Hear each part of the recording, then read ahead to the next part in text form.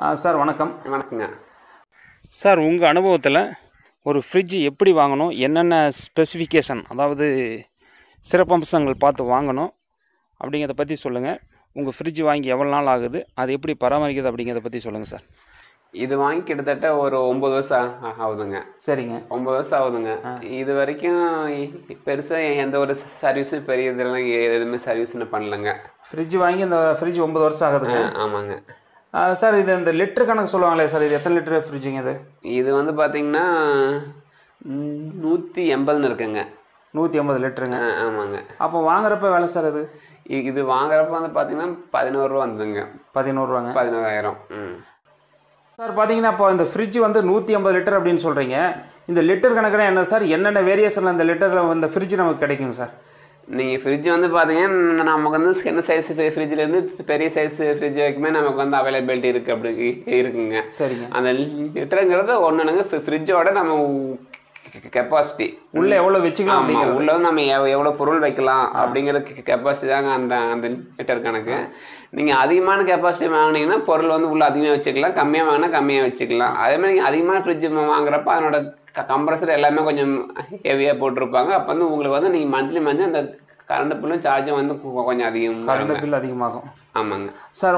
அப்போ பார்த்தீங்கன்னா உங்களுக்கு தேவைக்கு தகுந்த மாதிரி ஒரு சின்ன குடும்பம் இருந்தால் சின்ன ஃப்ரிட்ஜு, ஆமாங்க, இல்லை ஒரு பெரிய குடும்பம் நிறைய பொருள் உள்ள வைக்கிற மாதிரி இருந்தால் பெரிய ஃப்ரிட்ஜாக வாங்கிக்கலாம். ஆமாங்க. நீங்கள் நார்மல் சைஸ் ஃப்ரிட்ஜ் வாங்குறீங்க, ஒரு 150 லிட்டருக்குள்ளே வாங்குறீங்க அப்படின்னா நீங்கள் அதுக்கே கரண்ட் பில் வந்து பார்த்தீங்கன்னா மந்த்லி ஒரு 150 ரூபா அதிகமாக நீங்கள் பே பண்ணுற மாதிரி இருக்குங்க. சார், குறிப்பாக பார்த்தீங்கன்னா இந்த ஃப்ரிட்ஜு வாங்குறதுனால இந்த ஃப்ரிட்ஜினால வந்து உங்களுக்கு கரண்ட் பில் வந்து மாதம் எவ்வளோ வந்து எக்ஸ்ட்ரா வரும்னு நினைக்கிறீங்க? நீங்கள் 2 மாதம் ஒருக்கா நீங்கள் கரண்ட் பில் பே பண்ணுறப்ப நீங்கள் ஃப்ரிட்ஜு ஓட்டுறதுனால ஒரு 150 ரூபா அதிகமாக வரதுக்கு வாய்ப்பு இருக்குங்க. கண்டிப்பாங்க. ஓகேங்க. நமக்கு வந்து ஃப்ரிட்ஜ் வாங்கணும் அப்படின்னா ஒரு 150 ரூபா வந்து ஃப்ரிட்ஜுக்காக நம்ம வந்து கரண்ட் பில் கட்டுற மாதிரி இருக்கும். ஆமாங்க.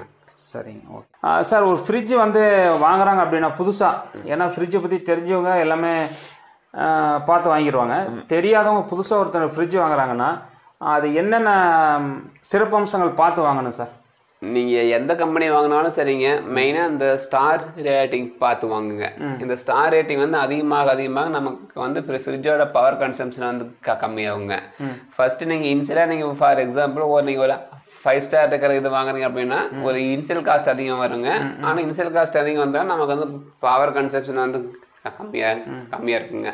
அதனால் முடிஞ்ச அளவுக்கு எந்த ஒரு எலக்ட்ரிக்கல் எக்யூப்மெண்ட் வாங்கினாலும் முடிஞ்ச அளவுக்கு வந்து பார்த்தீங்கன்னா நீங்கள் வந்து அந்த பவர் எது முடிஞ்ச அளவுக்கு எது கம்மியாக எடுக்குது அந்த ஸ்டார் ரேட்டிங் வந்து பார்த்து வாங்குறது கொஞ்சம் பெட்டராக இருக்குங்க. சார், பவர் கன்சப்ஷன் அப்படின்னு சொல்கிறீங்க, எப்படிங்க சார்? அந்த கரண்ட்டு வந்து கம்மியாக செலவாகுமா? அதை பற்றி சொல்கிறீங்களா? ஆமாங்க. கரண்ட் வந்து கம்மியாக எடுத்துக்குங்க. இப்போ வந்து இந்த ஸ்டார் வந்து இந்த 4 ஸ்டார் இதில் இருக்குது உங்கள் ஃப்ரிட்ஜில். ஆமாங்க. இதுலேயே 5 ஸ்டார் அப்படின்னு ஒரு ஃப்ரிட்ஜ் நம்ம வாங்கினோம் அப்படின்னா இதை விட கரண்ட் கம்மியாக எடுத்துக்கலாம். இதை விட கொஞ்சம் கரண்ட் என்ன கொஞ்சம் கம்மியாக எடுத்துக்குங்க. இதே நீங்கள் 4 ஸ்டார் இருக்கிறது 3 ஸ்டார் வாங்கினா இன்னும் அதிகமாக கரண்ட் எடுத்துக்கலாம். ஆமாங்க. அப்போ மந்த்லி வந்து உங்களுக்கு வந்து கரண்ட் பில் சார்ஜ் அதிகமாக இருக்கும். ஆமாங்க. அதனால் இனிஷியலாக வந்து கொஞ்சம் சேர்த்தியாக இருந்தாலுமே நம்ம ஸ்டார் ரேட்டிங் வந்து அதிகமாக இருக்கிறது நல்லது. ஆமாங்க. சரிங்க சார். இப்போ பார்த்தீங்கன்னா இதில் எப்படி சார் யூஸ் பண்ணுறது?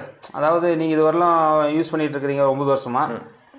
பொதுவாக நீங்கள் ஜென்ரலாக எப்படி யூஸ் பண்ணுறீங்கன்னு சொல்லுங்களேன். இப்போ நாங்கள் வந்து இதில் ஜென்ரலாக என்ன யூஸ் பண்ணுவோம் அப்படின்னா நம்ம இதுக்கு நம்ம இந்த காய்கறி அதெல்லாம் வைக்கிறது வந்து பார்த்தீங்கன்னா நம்ம எப்போவுமே கீழ் ரேக்கில் வைப்பாங்க. காய்கறி கீழே பாக்ஸ் மாதிரி.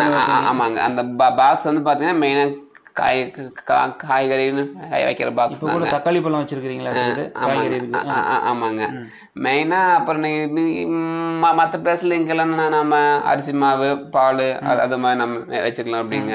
நீங்கள் ஃப்ரிட்ஜ் மெயின்டெனன்ஸ் நீங்கள் பார்த்தீங்க அப்படின்னா இந்த ஃபீடிங் மட்டும் நீங்கள் அடிக்கடி நீங்கள் பார்த்துக்கணுங்க. இந்த ஃபீடிங். ஆமாங்க. இந்த ஃபீடிங் இது ஏதாச்சும் ஒரு டேமேஜ் ஆகிடுச்சு இல்லை ஏதாச்சும் ஒரு இடத்துல கிழிஞ்சிருச்சு அப்படின்னு என்ன ஆகும் அப்படின்னா அதனோட உள்ள கூலிங் வந்து உள்ள நிற்காது, வெளில வந்துடும். அப்போ கூலிங் வெளில வரப்போ ஃப்ரிட்ஜ் வந்து உள்ள கட் ஆஃப் ஆகாது. ஆமாம், கம்ப்ரஸர் கண்டினியூஸாக ஓடிட்டே இருக்கும். நமக்கு வந்து பார்த்தீங்கன்னா கரண்ட் சார்ஜ் வந்து அதிகம் வந்துடுங்க. அதனால முடிஞ்ச அளவுக்கு நீங்கள் அப்பப்போ இது வந்து அவ்வளோ சீக்கிரம் போகாது. இன்கேஸ் போயிடுச்சு அப்படின்னா இந்த பீடிங் வந்து நீங்கள் மாற்றிக்கணும். இப்போ நீங்கள் இது வரைக்கும் ஏதாவது மாற்றிருக்கீங்களா சார்? இல்லைங்க, இன்னும் பீடிங் ஒரு டைம் கூட நான் மாற்றலைங்க சார். இப்போ இந்த மேலே பாக்ஸ் மாதிரி இருக்குங்களா, இது எதுக்குங்க சார்? இது வந்து பார்த்தீங்கன்னா நம்ம இதுங்க நம்ம ஐஸ் கட்டி வைக்கிறோம், நம்ம அது மாதிரி இது வைக்கிறதுக்கு வந்து ஐஸ் கட்டி கூட போட்டுக்கலாம். ஆமாங்க. நீங்கள் உள்ளே வந்து ஆர்டர் ஃபில் பண்ணி வச்சிட்டிங்க அப்படின்னா அது வந்து ஐஸ் சேஞ்ச் ஆகி. அது எவ்வளோ நேரத்தில் சார் ஆகும் இந்த மாதிரி ஐஸ்? ஐஸ் வந்து மேக்ஸிமம் ஒரு 3 ஹவர்ஸில் ஆகிடுங்க. 3 ஹவர்ஸ். சார் இங்கே வந்து நாபமாக இருக்குது பட்டன் மாதிரி, இதெல்லாம் இதை பற்றி கொஞ்சம் சொல்லுங்கள் சார். இது என்னது? இதுங்க இப்போ இது வந்து பார்த்தீங்கன்னா நம்ம இதுலேயே நீங்கள் அதில் எக்ஸ்பிளேஷன் அதிலே கொடுத்துருப்பாங்க.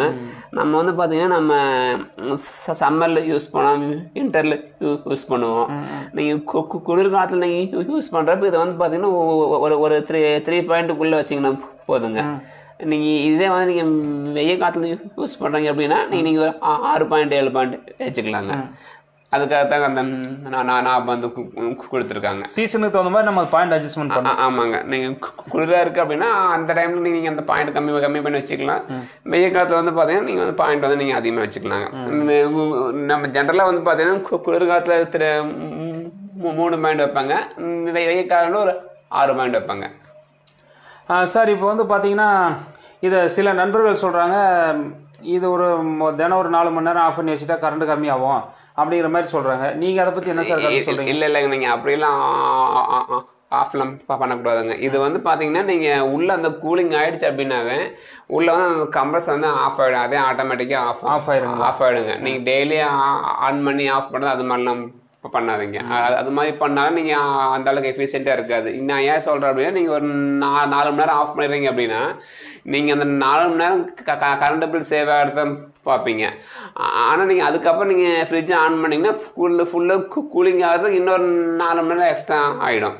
அதனால் நீங்கள் வந்து அது மாதிரி ஆஃப் பண்ணிலாம் ஆன் பண்ணாதீங்க. நீங்கள் ஃப்ரிட்ஜ் அப்படின்னா 24 ஹவர்ஸ் ஆனில் தாங்க இருக்கும். சார் இது வந்து எலக்ட்ரிக்கல் ஷாக் அடிக்கிறதுக்கான அது ஏதாவது ஒரு வாய்ப்புகள் இருக்குங்களா சார் ஃப்ரிட்ஜில்?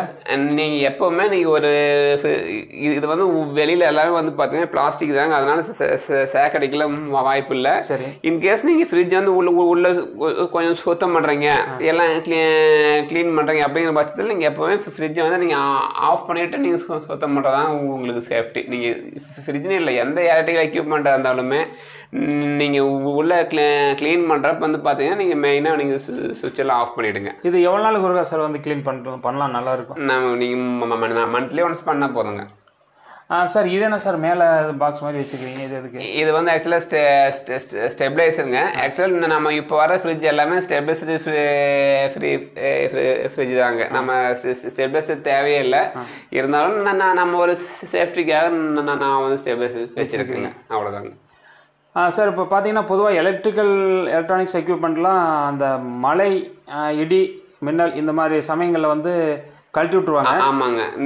நீங்கள் வந்து அது ஃப்ரிட்ஜுக்கும் பண்ணுறதும் சேஃப் தாங்க. நீங்கள் இது ரொம்ப இடிக்குது, ரொம்ப வந்து மின்னல் வருது அப்படிங்கிற பட்சத்தில் நீங்கள் கண்டிப்பாக நீங்கள் சுவிட்சை ஆஃப் பண்ணால் மட்டும் பத்தாது. நீங்கள் சுவிட்சை ஆஃப் பண்ணிட்டு இந்த பிளக் வந்து நீங்கள் ரிமூவ் பண்ணிடணும். பிளக்கை வந்து பிடிக்கிறதுங்க. ஆமாம், கண்டிப்பாக பண்ணிடணும். நீங்கள் அது மாதிரி பண்ணிங்கன்னா கண்டிப்பாக நம்மளோட எக்யூப்மெண்ட் வந்து பார்த்தீங்கன்னா கண்டிப்பாக அது சேஃப்டிங்க. சரிங்க. சரிங்க. இப்போ அந்த ஃப்ரிட்ஜு வந்து எப்படி யூஸ் பண்ணுறது, எப்படி ஒருத்தர் புதுசாக வாங்குறது அப்படிங்கிறத பற்றி ஒரு சில ஐடியா கொடுத்தீங்க. ரொம்ப நன்றிங்க. நன்றிங்க, தேங்க்யூங்க.